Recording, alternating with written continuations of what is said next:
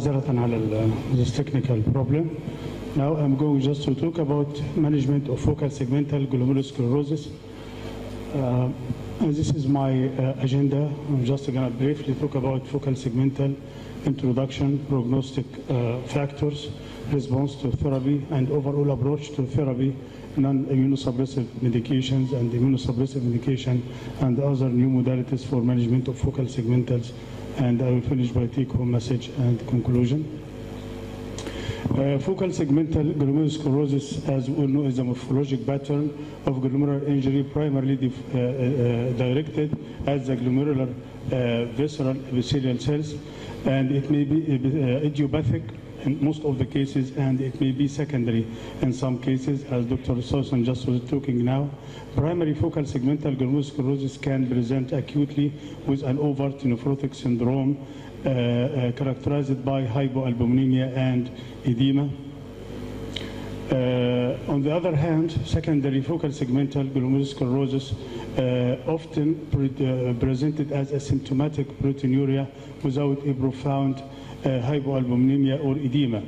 And to differentiate between primary and secondary focal segmental disease is particularly important because the treatment is totally different in both.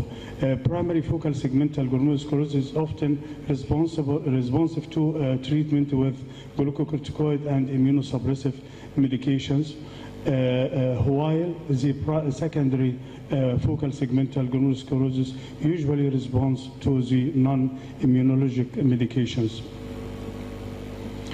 These are the different causes of focal segmental glomerulosclerosis, either viral disease, drugs, genetic mutations, and some adaptive and structural changes in the glomeruli, including reflux, glomerulopathy, hypertension in some cases, diabetes, obesity, and sickle cell disease. And these are the different pathologic patterns. I'm just going to skip these points. Dr. Sousan, I think she talked extensively about them. So just to remind you, the focal segmental, non-otherwise specified or bilayer variant, or cellular variant, or collapsing variant, and focal segmental tip lesion. And these are the prognostic variables that determine the fate of focal segmental glomerulosclerosis. The degree of proteinuria, the worse the proteinuria, the worse the prognosis, and the severity of the renal dysfunction. Also, upon the presentation, when the patient is presented with decline in the GFR, the prognosis, of course, is going to be worse. And according to the histologic pattern also, the collapsing pattern is the worst one among the different pathologic terms of focal segmental glomerulosclerosis.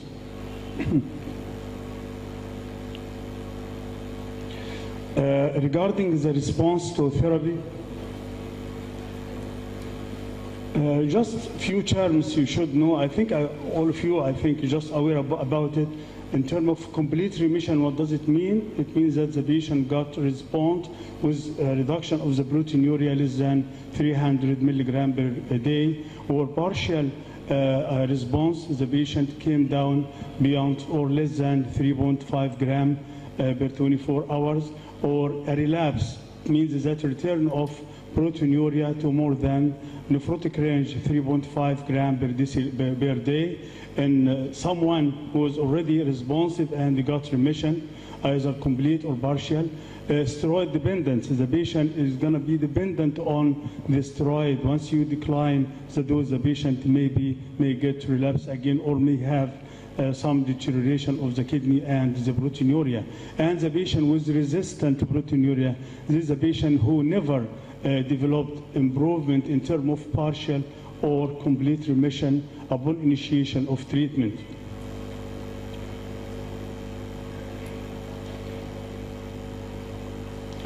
And the percentage of event-free patients among those patients who either remission or non-remission, of course, the patient who gets remit earlier, the frequency of relapse or non-responding is going to be just minimal in comparison to those who didn't respond from the start. And this data from the KDIGO just show just very outlines or just highlighting or shedding the light on the management of patient with focal segmental and patient with histologic evidence of primary focal segmental glomerulosclerosis who have nephrotic syndrome are usually offered disease-modifying agent with glucocorticoid or immunosuppressive medication. And they just recommended that to provide such treatment in patients with focal segmental, primary focal segmental glomerulosclerosis with nephrotic range proteinuria more than 3.5. While those patients with non-nephrotic range proteinuria less than 3.5 gram, these patients may be considered as those who are secondary and usually respond to other modalities rather than immunosuppressive medication or glucocorticoid. Again, patients, they just offered, recommended again that glucocorticoid and other immunosuppressive medication are not initiated in patients who do not have nephrotic syndrome, as I mentioned earlier. And again, they mentioned we do not usually initiate such treatment in patients with histologic evidence of extensive glomerulosclerosis or interstitial fibrosis. It's very important the patient who have, for example, tubular atrophy for more than 30%, or extensive glomerulosclerosis, or who have interstitial fibrosis, the role of glucocorticoid or other immunosuppressive medication is going to be very minimal in those patients.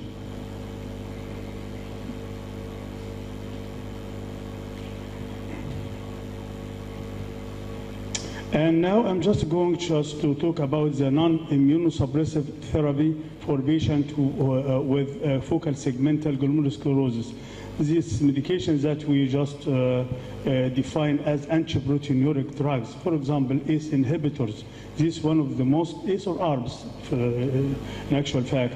And these are the two main non-immunologic immunosuppressive therapy should be instituted, either ACE or ARBs or lipid lowering medication. Let's start with ACE inhibitors or ARBs. ACE or ARBs should be given to all patients with primary focal segmental glomerulosclerosis, such as a specific immunosuppressive treatment is undertaken, or primary therapy for patients with non-nephrotic range proteinuria, who are usually secondary focal segmental, or patients who are not receiving immunosuppression for a reason or the other, like those who are just suffering from extensive fibrosis or interstitial fibrosis or glomerulosclerosis. ACE inhibitors reduce the proteinuria in patients with primary or secondary focal segmental, but rarely induce remission without immunosuppressive treatment. In addition, these drugs slow the rate of the progression to kidney disease, like other chronic kidney disease. ACE or ARBs just do so in the same, to the same degree in patients with focal segmental by reducing or slowing the progression of chronic kidney disease or focal segmental glomerulosclerosis. And this study on enalapril showed that enalapril improved renal function. It's an old study, but yeah, it shows the role of ACE. And I think another study is talking about ARBs also, showing the benefit of ACE inhibitors in progression or slowing the progression of the proteinuria and slows the decline in the GFR in patients with focal segmental glomerulosclerosis. Showing this data showing that the proteinuria is getting improved here. There is no pointer. It's okay. It's showing here the proteinuria is getting improved in patients receiving the arm of enalapril, and similarly on the line of the second line, it shows also that the creatinine is getting improved. And they concluded that, thank you so much. They concluded that enalapril therapy may improve the progression in glomerulosclerosis or maintaining the GFR or even improve the GFR. The role of lipid lowering agent has been studied and just in many researches, and just to know hyperlipidemia with often dramatic elevation in the serum cholesterol. This is a typical scenario that we have in patients with nephrotic syndrome due to a reason that you all know, hypoalbuminemia with compensatory increase of the lipid just to carry the function of the albumin is well known in patients with nephrotic syndrome and similarly in patients with chronic kidney disease, and both of them are associated with, as you know, cardiovascular morbidity and mortality. Therefore, the role of lipid-lowering agent may have an impact in patients with focal segmental or nephrotic syndrome in general.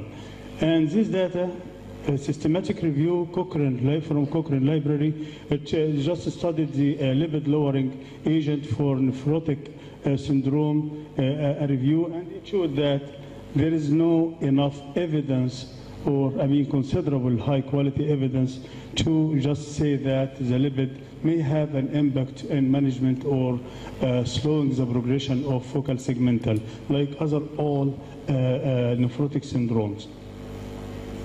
Now let's talk about the very important topic in my talk, which is immunosuppressive medications and its role in management of patients with chronic focal segmental glomerulosclerosis.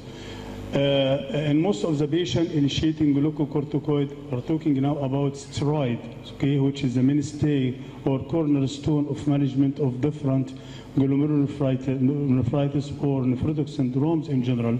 And most of patients initiating glucocorticoid therapy for primary focal segmental glomerulosclerosis, we use prednisolone 1 milligram per kg with a maximum dose of 60 to 80 milligram per day with subsequent tapering of the dose. If the patient is responding within 1 month or so, you're just getting to extend the dose for another 2 weeks or something, then you taper the medication over a period of 1 to 2 or 3 months. Okay. Depending upon the response to the and the toxicity to this therapy, the duration of the prednisolone may vary according to the response from 8 to 12 weeks, as long as maybe 1 year or something. If the patient is having a complete remission, okay, within 8 to 12 weeks, as I mentioned, we continue the initial response of the dose of prednisolone for another 1 or 2 weeks, then we taper over 3 months. If there is partial response, okay, with more than 50% of the initial proteinuria or less than 3.5 gram, okay,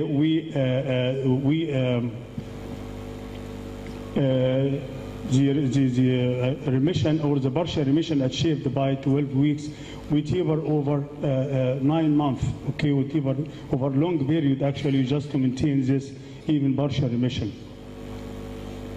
For patient, what we should do for duration and monitoring of patient with glucocorticoid, complete or partial remission after it's been attained, proteinuria increase while the prednisone is tapered, then we stop this dose that we reached upon and we initiate again from the far beginning. For example, if you start by 80 milligram and the patient upon tapering started to get relapse or whatever again, then we resume the initial dose, and for the period that it's assumed, for example 12 weeks or more, then we taper again. And these are the factors associated with lower response to glucocorticoid. As I mentioned earlier, like other immunosuppressants, significant tubulointerstitial disease, massive proteinuria, more than 10 gram per day. Sometimes they call it malignant proteinuria, or more than 14 gram per day.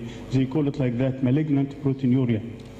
Or not malignant as malignant, and just by kind of it's going to be extensive or massive proteinuria. Steroid resistant in the presence is present in some of the familial forms of the focal segmental glomerulosclerosis, and it's been associated with mutation of some gene.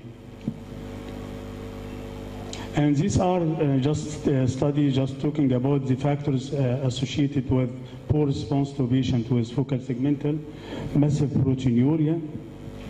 And they concluded that, as I mentioned earlier, the degree of proteinuria at presentation consistently has been prognostic significance. Is more than 10 milligram or 14 gram per 24 hour, it's associated with poor response and even progress to end-stage renal disease. And similarly, also they are talking about the patient who are responding or not responding initially. The prognosis also depends upon the initial response. And now I'm going to talk about the other immunosuppressive medication. And let's start with calcineurin inhibitor as an alternative initial therapy. It may be, but usually you start with steroid. However, in patients with at increased risk for glucocorticoid toxicity, for example, those with obesity, for example, diabetic patient, and with severe osteoporosis and elderly, this patient may get benefit from other immunosuppressive medication like cyclosporin or tacrolimus with or without low dose of steroid. And calcineurin inhibitor is avoided or contraindicated in patients with vascular or interstitial disease or with GFR less than 30 milliliter per minute upon presentation because of its well-known nephrotoxicity. And this data are just talking about the treatment of focal and segmental glomerulosclerosis in adults with tacrolimus monotherapy.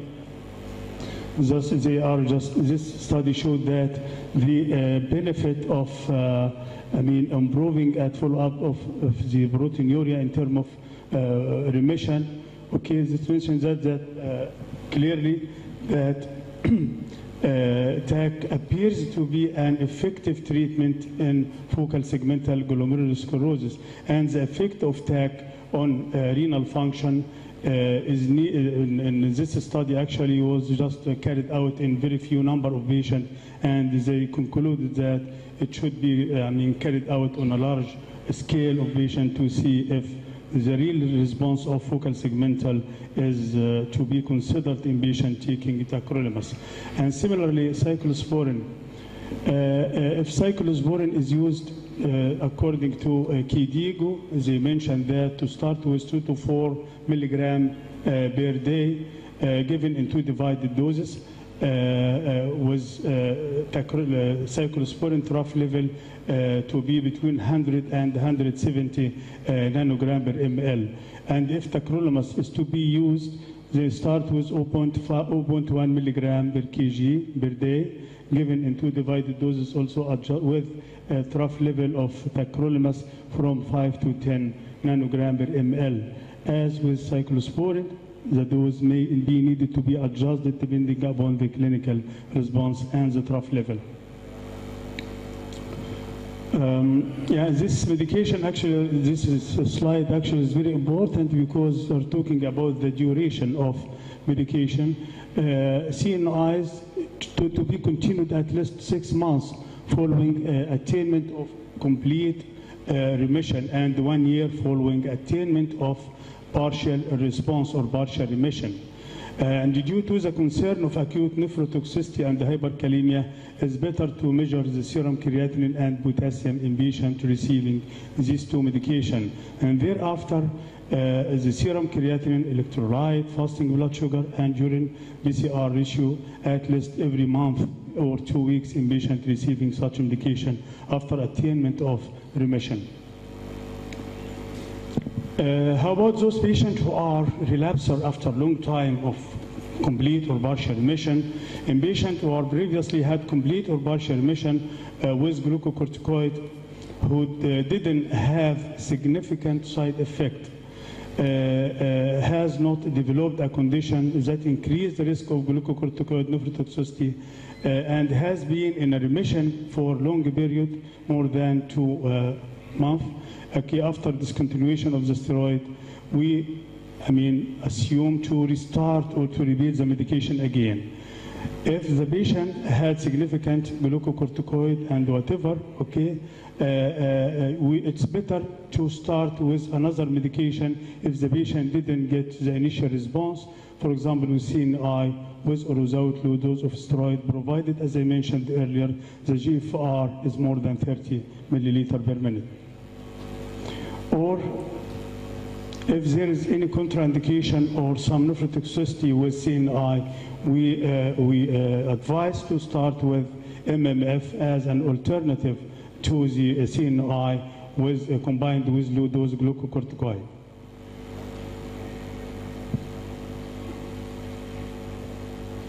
Treatment of patients with steroid-dependent or steroid-resistant, I think we're going to start with CNI or MMF, and this is like the same scenarios that I mentioned. Bearing in mind there is no evidence of decline of the GFR, of evidence of interstitial fibrosis or extensive glomerulosclerosis, or to use the newer medication like rituximab or cytotoxic T lymphocyte E4 and inhibitors. And this data talking about the management of patients, it was one of the randomized trial of cyclosporine in patients with steroid-resistant and steroid focal segmental glomerulosclerosis. It's mentioned here, it is very clear here that the patient was free of relapses or the stops of decline of the GFR or proteinuria is much better in patients who are receiving cyclosporine in comparison to the placebo. And the conclusion here was that cyclosporine is an effective therapeutic agent in the treatment of steroid-resistant cases of focal segmental glomerulosclerosis. And similarly, tacrolimus also, but they mentioned very clearly they need a large randomized study to test the effect of the tacrolimus in patients with, however, it's one of the best alternative in patients with focal segmental either dependent or resistant nephrotic syndrome. And the role of mycophenolate mofetil also in the treatment of focal segmental glomerulosclerosis has been studied, and the conclusion was MMF appears safe to use in patients with resistant or dependent nephrotic syndrome, and they are not they are contraindicated for other modalities like CNIs, tacrolimus, or focal segmental. And this study was also carried on a small scale of patients, and they recommended also to be carried on large or wide scale of patients. And the other therapeutic, it's not new anymore. It was just well-known medication, like, for example, rituximab for management in patients with steroid-dependent rather than steroid-resistant. For patients who are resistant, their chance to get benefit from rituximab is just considered very minimal. So if you like to go for rituximab for patients with focal segmental glomerulosclerosis, you just start earlier in patients who are either dependent, or if you have the money, you can start early without, just knowing that it's steroid dependent or even resistant. And this data for rituximab, they are just talking about management of 8 patients with steroid resistant. Only 3 of them got responded to rituximab, and they mentioned that for patients who are steroid resistant, not to be tested for rituximab. I think the same, almost the same scenario. These 2 studies, one of them are the same study actually, are just 4 patients. 2 of them were steroid dependent and 2 were steroid resistant. The 2 steroid dependent who were responding, but the others steroid resistant did not. And other modality of medicine of therapy is the plasmapheresis or apheresis and related modalities based upon very limited experience according to KDIGO. They consider plasmapheresis in patients with primary focal segmental glomerulosclerosis in the following conditions, like patients with severe disease manifestation despite an adequate trial of initial immunosuppressive medication in which very high level of circulating permeability factors are there. And the patient with continued massive, as that I mentioned earlier, malignant proteinuria with proteinuria more than 10 grams or 14 grams per day, or suffering severe hypoalbuminemia despite exposure to an adequate course of prednisolone or cyclosporine or MMF. And lastly, the recurrent FSGS in patient with transplant. This is one of the hyperacute rejection actually in transplant, and this is one of the indication of plasmapheresis in those patients. And this study actually also mentioned clearly that plasmapheresis may diminish proteinuria and stabilize renal function in a small minority of patients، ولكن لا تعمم يعني كواحدة من ضمن الموداليتي اوف تريتمنت إلا في الظروف اللي احنا قلنا عليها. وطبعا بيزد على حتى الكيديجو نفسهم بيقولوا ان their experience is very limited in that issue. And this study also, just although it is done in a small number of patients, but it's diminished, but it's going to be not the main line of treatment in patients with steroid dependent or resistant nephrotic syndrome. And the newer agent like co-stimulatory inhibition, abatacept or CTLA4 inhibitors, they are just tested here in this study, and they mentioned that in very few cases it may induce remission in patients with focal segmental glomerulosclerosis. And the last modality of medication, which is LDL apheresis, and it's very small randomized clinical studies using this variable schedule for low-density lipoprotein apheresis in patients with steroid-resistant focal segmental glomerulosclerosis have demonstrated some benefit in patients with in terms of reduction of proteinuria and improving the serum albumin. And this study, as I mentioned, just for using the LDL apheresis, should be used earlier. I mean, برضو it is the same. If you use it later in patients with resistant and those suffering from long-term complications, I think the benefit is going to be very minimal in those patients. So you use it like other modalities of medication as early as possible. Once it's resistance, means it's resistant.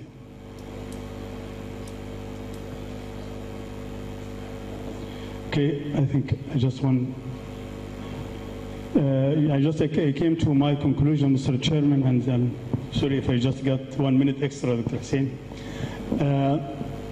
The use of ACE inhibitors or ARBs along with the good blood pressure control should be one of the main modality for management of patients with focal segmental glomerulosclerosis. And in nephrotic patient with primary focal segmental, there is recent evidence that using of immunosuppressive medication in treating such a patient is very important. Keeping in mind also the glucocorticoid should be kept as a cornerstone and for initiation of treatment of those patients. In patients showing a response to treatment, the dose should be can be slowly tapered over additional 3 months. For patients unresponsive to initial course of therapy, a more rapid taper over, for example, 4 weeks should be utilized to minimize the further steroid exposure.